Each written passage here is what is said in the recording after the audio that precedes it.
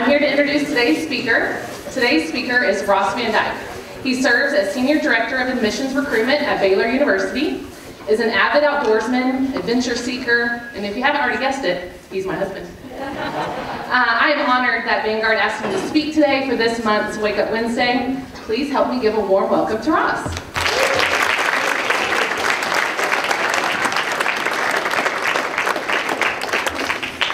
Well, good morning. My name is Ross VanDyke, and this is my story of perseverance.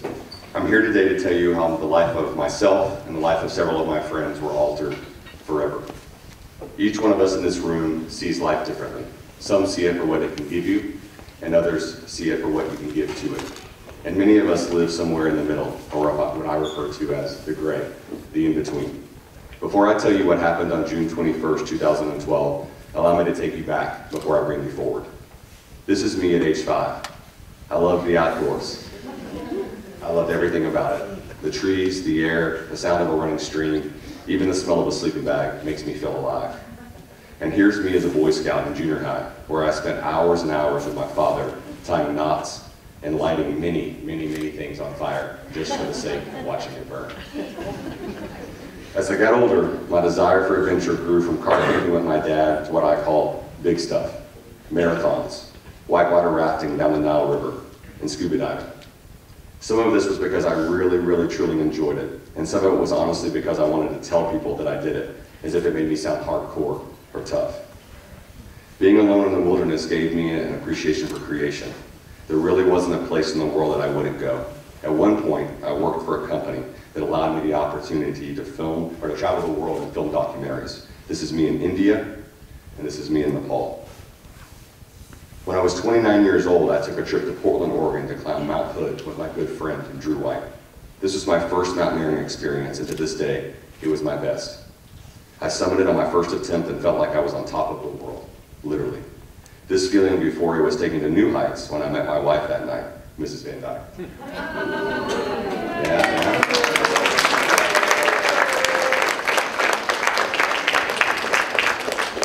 You see, I'm from Dallas, attended Baylor, and lived in Waco.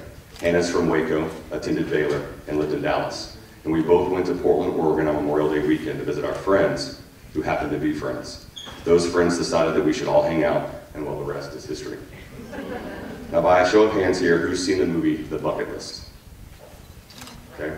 For those that haven't, the premise is that there was a couple of older gentlemen that have a list of things that they'd like to accomplish or cross off their list before they die. That movie really impacted me to do something similar, and I walked away from that movie and developed what I call my life list. Now, my thought at the time was, I have some time before I die.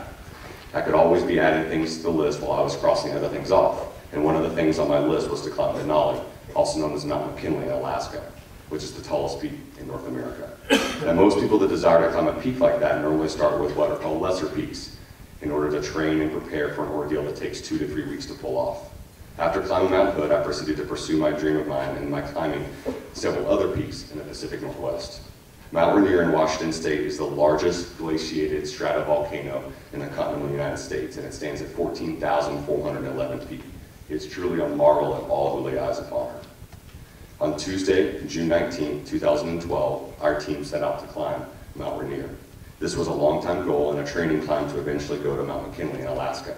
Without going into too much detail, when climbing a peak like this, you have 2 vital tools. You have crampons, which are metal spikes that adhere to the bottom of your insulated boots to gain purchase on the ice and in the snow, as well as an ice axe. The ice axe is used more like a cane, and it works as an additional foot. Now, the rule is that you don't move your feet unless your axe is set, and you don't move your axe until your feet are set. And think of it like an additional foot, okay? And then in addition to these tools, you're roped up to the person in front and behind you with 20 feet of dynamic rope. Dynamic simply means that it stretches a little bit versus the rope that you would see on a rope swing, which is static, which means it doesn't move. This element's done in case someone falls. Over the course of the next 2 days, we had put ourselves in good position to make an attempt on the summit. And Thursday, June 21st, we broke ground around 2:30 a.m. and made a smooth ascent to the summit at 14,411 feet. After about 20 minutes on the summit, we decided to descend. I was the first climber on the rope team, and we made a descent of about 1,000 feet below the summit. And I heard someone yell, "Falling!" Immediately, I jumped onto my axe to self-arrest. I thought about my wife, and I said to myself, this is it. This, Ross, this is how you're going to die. You see, the portion of the Emmons Glacier that we were descending was rather steep, approximately 45 degrees. The slope was 3,000 feet until there was a runoff to stop, and then that's if we didn't hit a crevasse first. And so I knew that my life was over. Now, it might be helpful to know that crevasses or holes or gaps in the ice.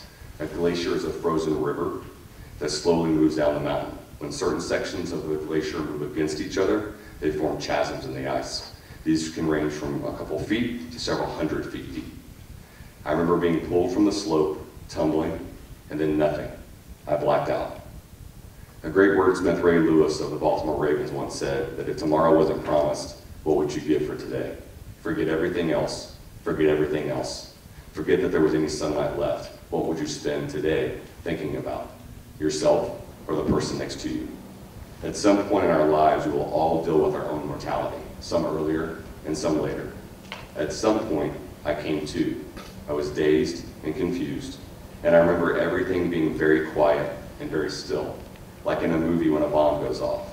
After the destruction and the chaos, there's a stillness before the carnage is assessed. At this point, I was bewildered that I was still alive. I looked around and I realized that I was still attached to the rope. I remember hearing nothing, and then all of a sudden, I heard everything. I saw all of my teammates except for one. I began to inspect myself to find that something was not quite right with my leg. And at the time, I thought that I had broken my femur. My instinct was to pull out the cell phone that I had in my pack and place a call for help, but the call did not go through. I realized that I still had my ice axe that was still attached with a leash. And so I used my ice axe in one hand and my one good leg, and I proceeded to slowly climb up about 40 feet higher on the mountain. I pulled out my phone, I called 911.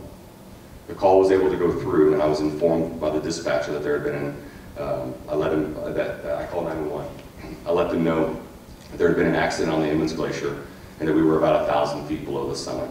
I was told that it would take about an hour and a half for someone to reach us, and that they were dispatching rangers by foot, as well as a Chinook helicopter by the United States Army.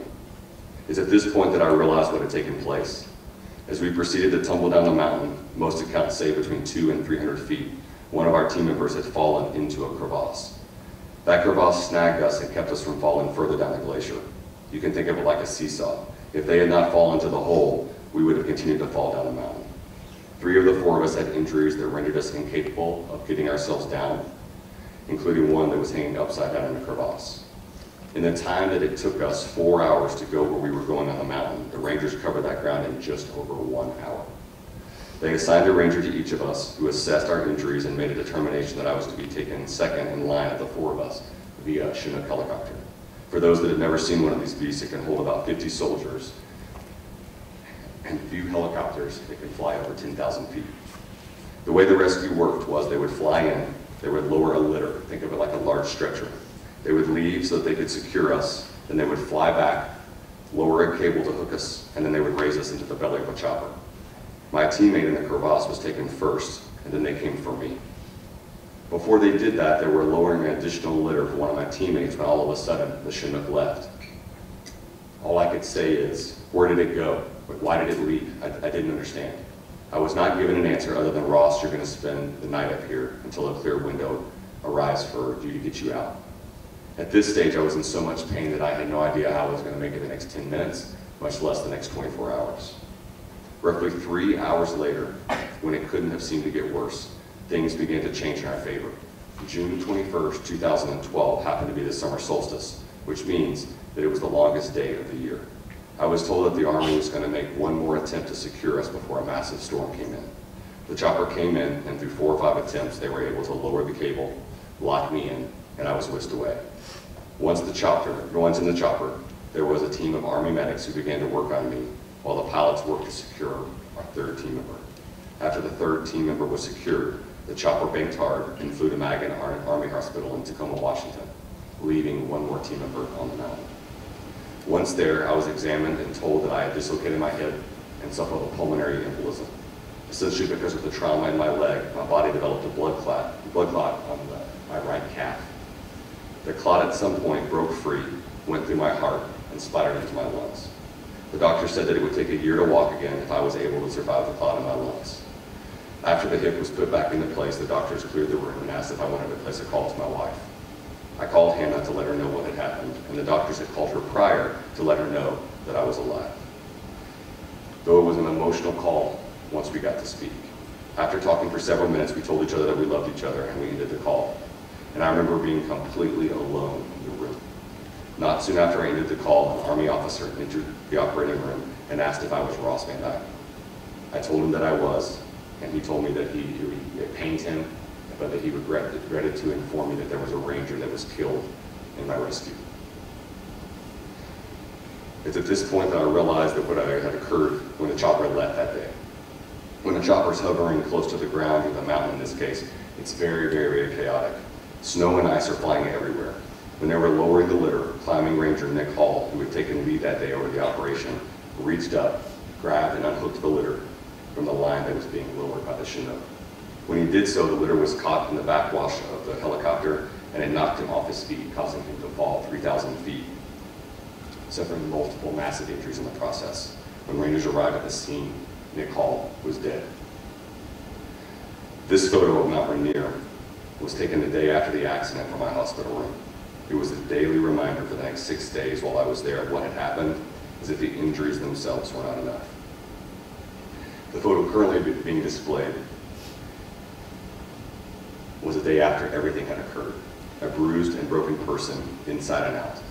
While the physical pain had somewhat subsided, I was safe in many ways. My hardest journey had not even begun. I was put on blood thinners to allow the clot in my calf and my lungs to heal. I used crutches for 3 months with no weight in hopes that I would not need a hip replacement. Since my hip was out of place for so long, they believe 8 to 9 hours, I was at risk for something called avascular necrosis, which is just a fancy word for essentially saying that my femoral head could have died. Once I was cleared of that, I began to rehab in order to learn how to walk again. When you don't use something for so long, you have to start over. I went from crutches to using a cane and then to nothing at all with a significant limp. All in all, it took me a year before I could walk without noticing a difference. One thing about rehab, generally speaking, people don't like it. It forces them to work on their issues. I personally loved rehab because I saw it for what it was. It was progress and it was hope. Something I have left out is how much I had to depend on others for literally everything. Meals, getting dressed, bathing, and as much as it humbled me, even help going to the bathroom. The physical recovery was only half the battle, you see. I had a hard time wrapping my mind around how someone could have lost their life, saving mine. At a memorial service for Nick several days after the accident, a fellow climbing ranger said the following: Nick Hall was remembered as a quiet man. He wasn't much for chit-chat, but he did radiate a quiet inner strength. Mountains like Mount Rainier can never be made safe, which makes people like Hall all the more important to the rest of us. Nick Hall died doing what he was trained and prepared to do, saving lives during a highly technical rescue under difficult and unforgiving conditions. Tomorrow or the next day, we'll be back on the mountain, going into the storm as others are coming out of it. You see, it's that picture. It's Nick Hall choosing to run to the storm that day, knowing that the risks were there, but he did it anyway, for someone that he didn't even know, me. Climbing Ranger Nick Hall is a hero, and there's not a day that goes by that I have not thought of him or the sacrifice that he made that day for myself and for my team. Now, who here has seen the TV show I think is one of the greatest of all time, Friday Night Lights? You guys seen that? Okay, so Coach Taylor has a quote that really struck me after the accident. He says, "Give us all who are gathered here today the strength to remember that life is so very fragile. We are all vulnerable, and we will all, at some point in our lives, fall. We will all fall. We must carry this in our hearts, that what we have here is special, that it can be taken from us. And when it is taken from us, we will be tested. We will be tested to our very souls. We will now all be tested. It is these times, it is this pain that allows us to look inside ourselves. Every man at some point in his life is going to lose a battle. He's going to fight, and he's going to lose. But what makes him a man is that in the midst of that battle, that he does not lose himself. Through time, rehab, love from friends, colleagues, and family members, I have made what most would consider a full recovery. I've been put back together again. I can walk, run, and heck, I can even dance from time to time, without anyone ever actually knowing that there was an injury. Many have asked, well, what now? Well, the truth is, I don't know. I don't know why I survived against all odds and Nick Hall lost his life. But I know that I'm thankful. I'm thankful that myself and that my entire team survived that day. I'm thankful for the opportunity not to leave my wife a widow after 1 year of marriage. I'm thankful for the opportunity to bring my son Luke and my daughter Ruth into this world. Now, I don't consider myself special or unique, but what happened that day was, in fact, unique and special.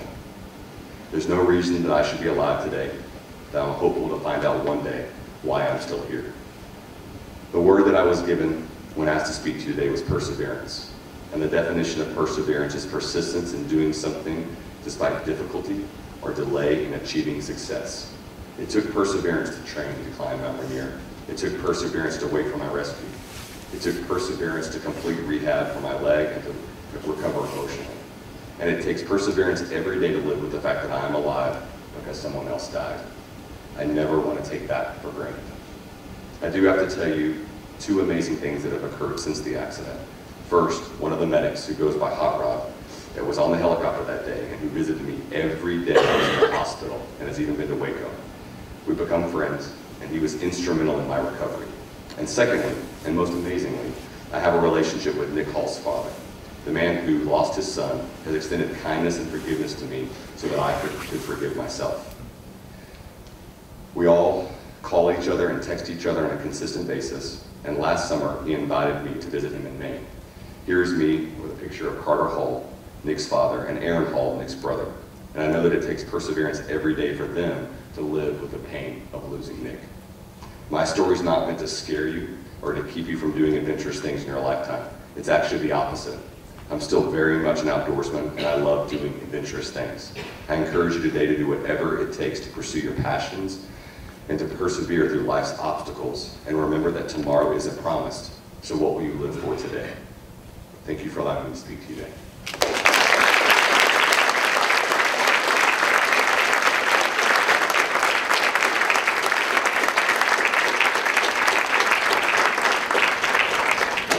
Okay, any questions?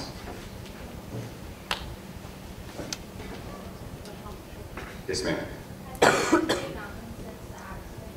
Oh, that's a tricky question. Yes, so the question was, have I climbed any mountains since then? The answer to that is yes, but I have not climbed what would be considered, I haven't mountaineered any mountains since then.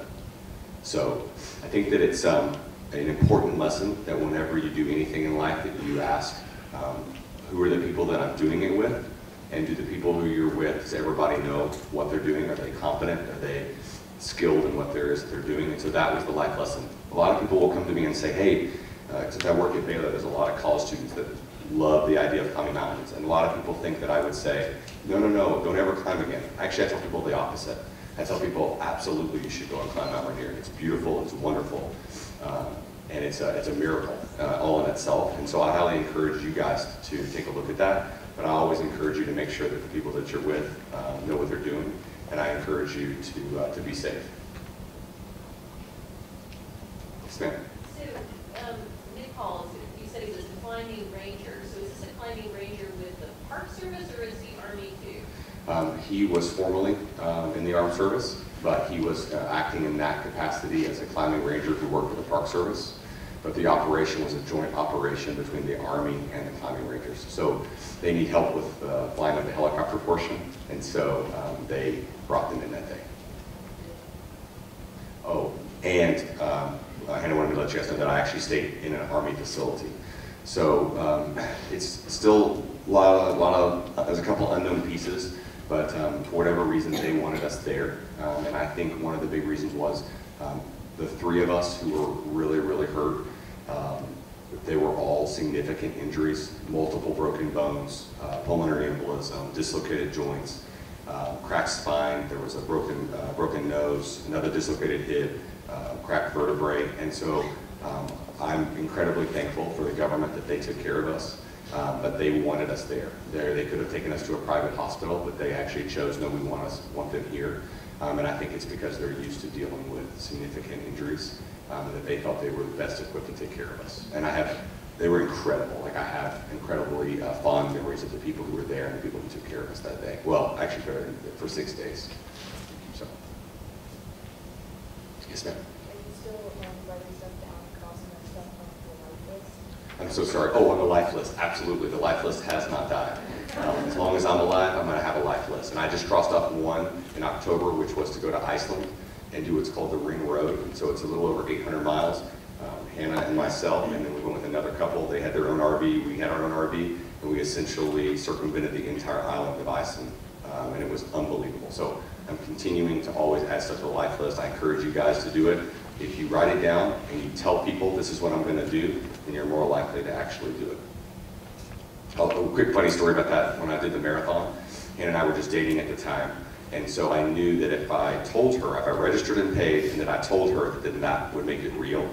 And so I had told myself that even if I had to crawl across the finish line, that I was going to finish that marathon because I didn't want to embarrass myself. Yes, sir. Do you still plan to climb the tallest peak in North America?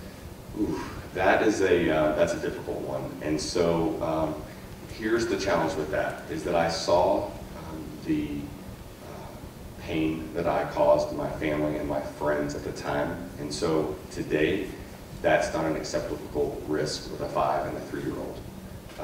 If this was when I was in college and I was single, then managing that risk would probably be different. And also, I'm looking at Hannah when I say this, as I get older, I could see an opportunity for me to be able to do that. But right now, my kids and my wife and my family mean too much to me, that's not an acceptable risk. But backpacking, going to Iceland, living life to the fullest, those are risks that I'm willing to take. And so I think those are always in constant tension wherever it is that you are in life.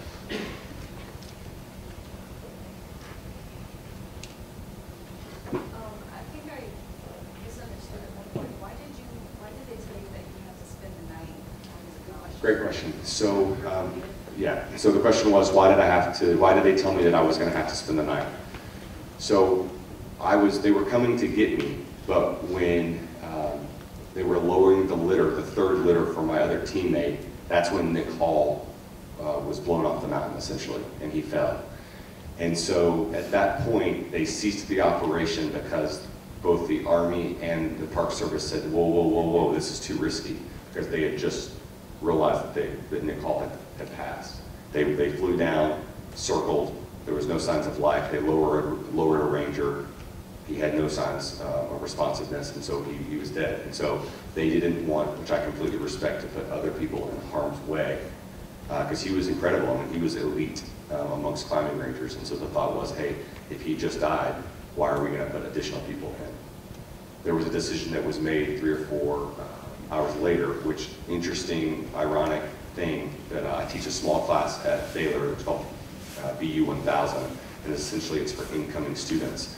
One of the students that I happened to have several years ago's father was the commander that was over the operation, which is just crazy how things work. But anyway, a decision was made that they thought that there would have been multiple casualties, including myself and including several of my teammates, if they didn't make one more attempt. And so the thought was they were not able to get Nick Hall's body off the mountain for several days. I think it was either 4 or 5 days because the storm was so big. And so the thought was, if they don't get us off the mountain, the storm is going to pin us down, and so that it would have been more. And so they chose to risk their lives additionally to come after us again. So that's a great question. Yes? Could you explain how Nick Hall died? Sure. So a litter is a stretcher, and so it's too heavy for them to carry those up. So the Chinook comes in, it lowers the litter.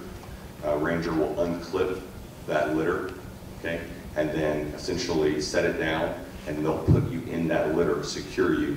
The chopper then comes back in, hooks it, and leaves. When they were lowering the litter, he was not, he didn't have an anchor into the mountain. So he chose, for whatever reason, that wasn't something that he needed for protection. And so when he unhooked it, the combination of the elements, because it was incredibly windy that day, along with the backwash of the propeller, when he unclipped it, that litter swung like a sail. And when it did, it carried him, and he essentially lost footing and fell 3,000 feet. The same 3,000 feet that we would have fallen had our team member not fallen into the hole, into the crevasse. I did not see it. There was a gentleman that was on me. That's how wild and crazy that it was as far as commotion. He was holding me to make sure that I myself didn't fly off, so I didn't see it.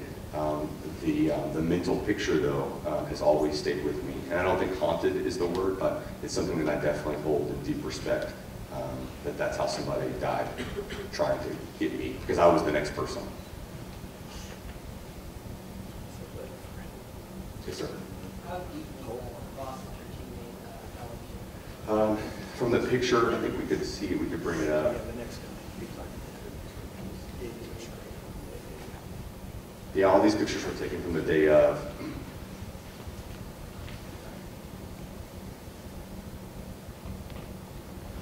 I mean, I'm gonna say at least 50 feet. You can see right here, I just want you to see the force. This is the top part of the mountain, okay? This is the down part of the mountain. Notice that you can't see the rope. That's how hard and fast that it was. So essentially, I was leading the group, and our back team member slipped, and it created a pendulum. So when I self-arrested and put my axe in, I was ripped from the ice, which is why I ended up on the bottom. And whenever we were tumbling, she fell in and she hung us, okay? Like she saved our life. And had she not fallen in with that rope, then we would have continued to fall down. Or all fall into a larger crevasse.